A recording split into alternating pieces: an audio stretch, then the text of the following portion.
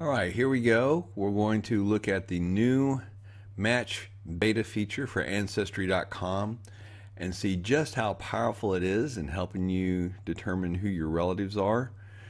What we have here is a friend who is not entirely sure of their tree and their ancestry. There was adoption by parents.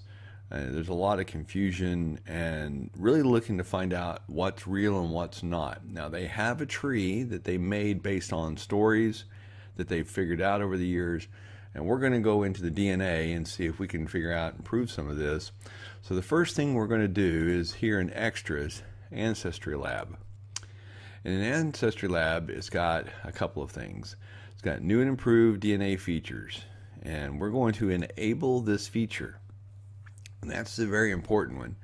Now, we're going to go ahead and turn on the My Tags, but we're not going over that today. In fact, let's turn that back off because we're not going over that today. So now that we've turned on the new and improved DNA matches, we go to the DNA matches like we always have, but the page is going to be different.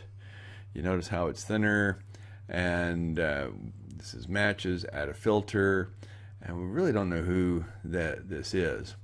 So now what I'm going to do here is I'm going to open the tree that he has. So we've got Cooper and Dunn, Herb, Hardesty, Orr.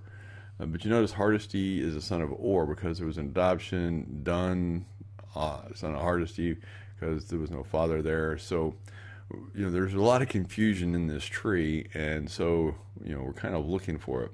Now, what he does know, and we'll go back to this, is his grandmother. He was raised by Ralph Dunn and Maisie Cooper, who were his grandparents on this side, and they raised him for many years. And so we're going to, you know, look at this, and we're going to just kind of start with Dunn and Cooper to find out. So the first thing we notice that there's a close first cousin of a Harley Cooper, 812 centimorgans. So we know that this is most likely, says this Harley Cooper, but this Harley Cooper is 3 generations back, and they were deceased. They did not take a DNA test. This is most likely a son of Harley Cooper and a brother of Maisie Cooper. Upon contacting Josh, he did say that he did have, you know, his grandmother Maisie and a great uncle that was Harley, and he was surprised that he didn't make the result, you know, the connection on his own. But we're going to use this as a starting point because we now know that there is a Harley in our match list right here that is a brother. Now, why is it 850 and showing as a first cousin when it's a great uncle? Well, that's a great question, and for that we're going to go to another website and let's see, DNA Painter, DNApainter.com, and we're going to go to the tools and you go to the shared centimorgans, and again we got 812. So we're going to type in 812 in the shared, and you notice how it has shaded out everybody that it can't be. So here's self. This is where you or Josh would be in this case. Now, it could be a first cousin, and that's what Ancestry shows, but this isn't a first cousin. It could also be not a great-grandparent, but down one, a grandparent sibling, a great aunt or uncle. Again, these matches 874 centimorgans, 914 centimorgans. So turns out that this is indeed his great uncle. And that's great news. We now have DNA centimorgans that measure that this is the right distance. We have a name, Harley Cooper, which is the son of Harley Cooper. Maisie has confirmed that that is indeed a brother. So now we have a start person. This is very important. So we're going to go to Harley Cooper. Okay, it says first cousin even though he's a great uncle. And we're going to do view all shared matches. Now this is where this becomes very powerful. We're going to create a custom group, and in this custom group I'm going to call it paternal, and then we're going to say Cooper, And because it's paternal, I like to go with a blue. We'll go with kind of a darker blue, the paternal Cooper, and we'll go lighter blue on the other one. So we'll review all of our matches again, and these are the shared matches with Harley Cooper. See this right up here, okay? All these people are DNA related to you and Harley Cooper. And the fact that he's an uncle makes it even better, because you know it has to be through the Cooper line. So this is where this gets really good. We're going to come here and say flag it as paternal Cooper. And we're going to do this for everybody that's above 100 centimorgans. Maybe we'll even go down to 50 centimorgans. We're at 108 right there. For time, you know, there's the list. We'll just go down to 50 as a general rule. And it starts getting below 50. There's so much variance that you know, you don't know where exactly they match. Let's see, 53, 52. There's a 52. So we'll start with this one, go up to Cooper, and see how easy this is. We're just going to flag it. They're already starred, and the reason these people are starred is previously the only thing you had in Ancestry was either a star or no star. So it broke everybody up on the paternal side with stars, and everybody that wasn't was unstarred.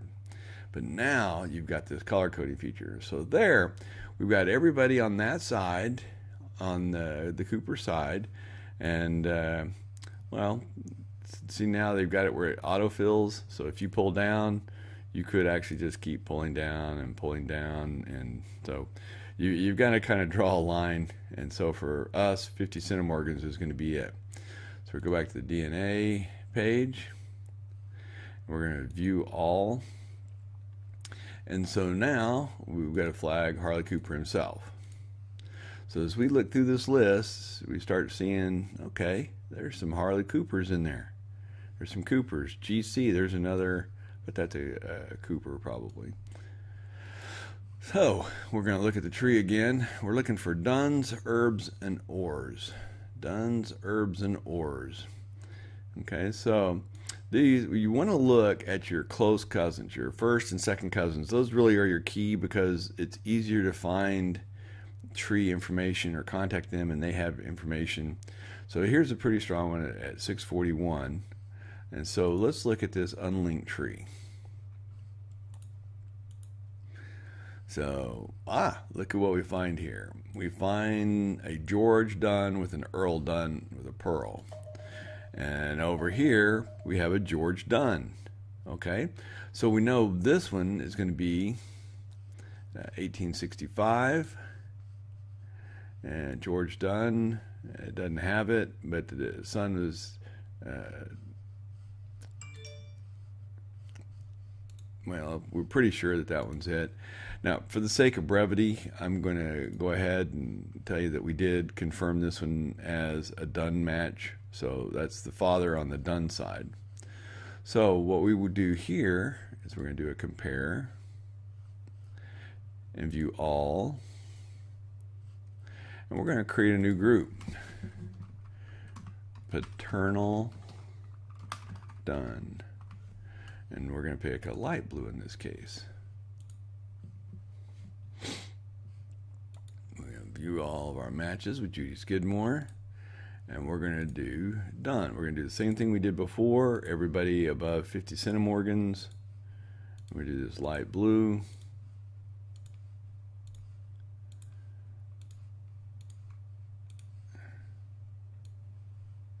Let's see. Now, here's interesting. This one actually is related to both. Now, that doesn't mean that Dunn and Cooper were related. It just means that this person actually has a tree branch that goes to both people. And you notice that that didn't go nearly as far down. Okay? So when we went to 50 centimorgans, that was just a few people in the tree. So Garner, that could be a brother or sister or something of that nature. We don't know yet.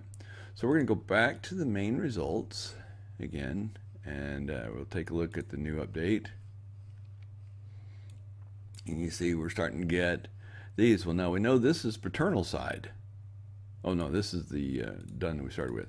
We know the ones that don't have anything, like Hester here, and DW and Dobbins.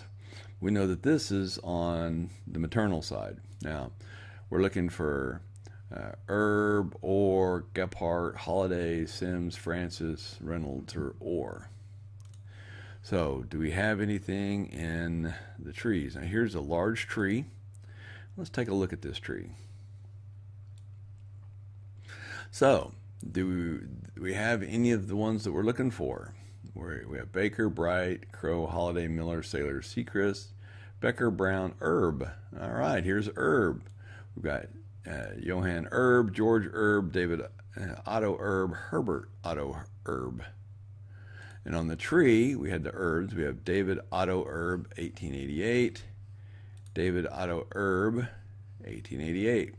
Okay, so we've got a match now for the herbs. So we know that this person is Herb.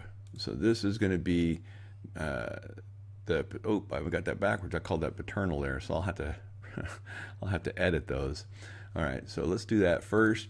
So if you make a mistake, let's see, go to DNA Home, open a new window, go to the matches. Yeah, it's good that I made an error there, wasn't it? Okay, so we're going to pick the paternal done. Now the edit group is up here, and that's maternal done. Maternal done. And we're going to change that to pink. Da, da, da, da. And now we're going to edit group again. Not that one. Let's go to the Cooper. Edit group. Maternal Cooper. And we're going to make that dark pink. All right, so now we've put that appropriately. So we can close that tab back out. So now we're back on to the paternal herb. So this, we're going to do a comparison with Rebecca Dobbins. We're going to view all shared matches. We're going to create a group, and we're going to call it paternal herb. Okay, and we're going to give it the color here. All right, so now we're going to view all the matches with Rebecca. And looky here, we've got some that cross over. So let's look at this. We got a DW. And we got George Herb. Okay, so we've got them already flagged as who again? Because they're done and herb.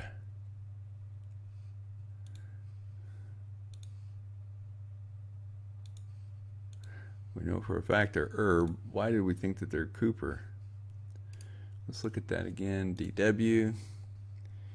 Let's go all shared matches. Because they were with Judy Skidmore.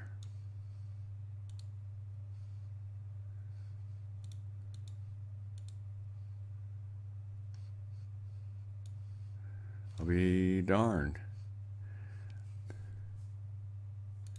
The Duns and the Herbs were related.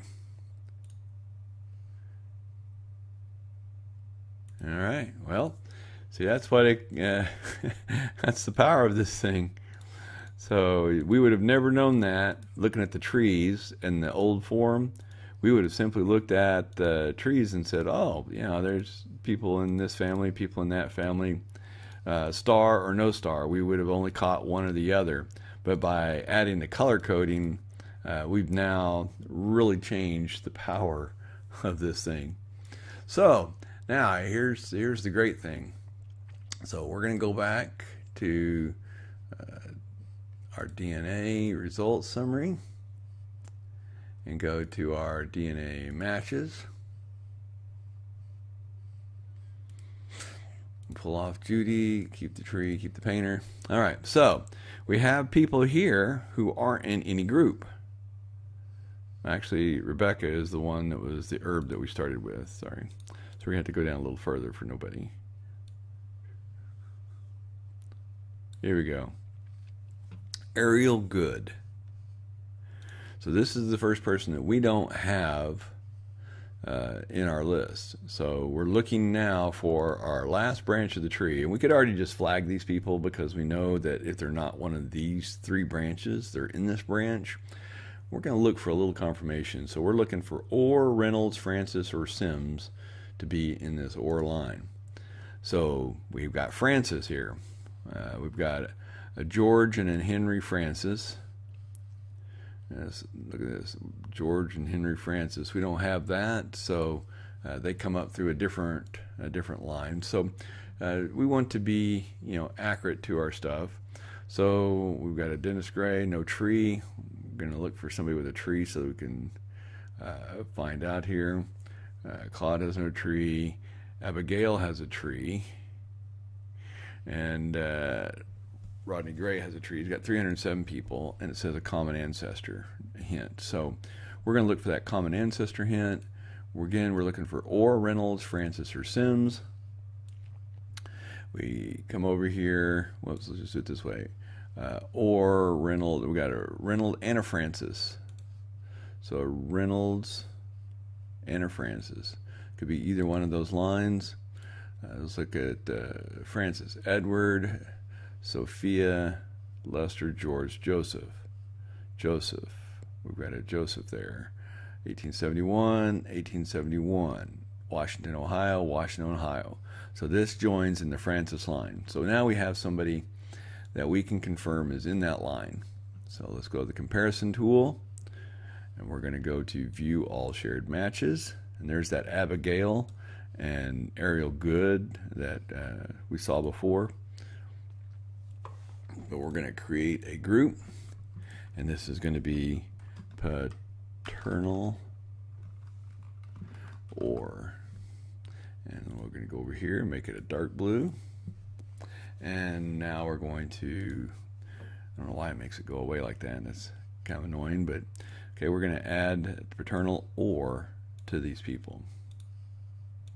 Again, we just limited this to 50 centimorgans. You can take that down to 30 or 20. There comes a point where the centimorgan match is so small that while it's nice to identify what branch they're in, it's really not going to be useful for your research. So here we have everybody. We'll just do one more below. And let's do a couple of them with trees. So we'll go down with trees, just so we can look at them again. And that's a nice little feature where it says, okay, you have a common ancestor right here. So this PA has a common ancestor. So let's just look at that. And what it's saying is, I've got a common ancestor in, I guess, James, Sarah James and Joseph McDonald. Don't know how that is, but evidently it says it's identified a common ancestor. So now we've gotten everybody figured out as far as our matches. There's all of our matches. And let's see if we've got anybody that's not color coded. So you've got a color code of the Cooper group, and we've got right here, we've got the Dunn group, and here we've got the Herbs, and you come on down here, we've got the Orrs. And so now we know which one of these people to contact to find out. Now Rodney Gray, we know he was the Orr because he was the person that we looked for. Henry Kearns, unlinked tree, and we didn't match him at 93 centimorgans. So we've got a couple here that didn't match in the comparisons to any one of our trees. Now what this means is there's at some point a variation in the tree. So at 93 centimorgans, let's look at what DNA Painter says that their most likely kinship is. So at 93 centimorgans, they're probably at a third cousin level. So it could be a second cousin twice removed, or first cousin third removed. We've got probably a removed here, so we're probably looking at third cousin or situation here. So that means that at the great grandparent level, there was probably a secondary marriage or something out of wedlock that wasn't documented that does show up in the DNA. And that's where paper trails are a little hard to follow sometimes.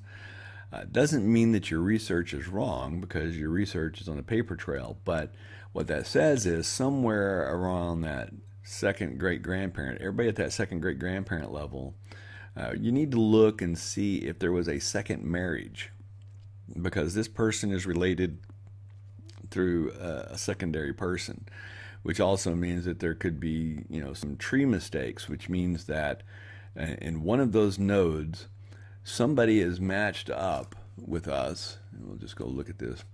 Okay, let's see, the parent, somebody in here had a second marriage, either a husband or a wife, and while their DNA, you know, the wife and the kids all matched, there's a second one that matched, but the people we flagged came off the other one. So if we were flagging Harley Cooper, see the Coopers, we flagged Harley, which was down here, son of Opal and stuff.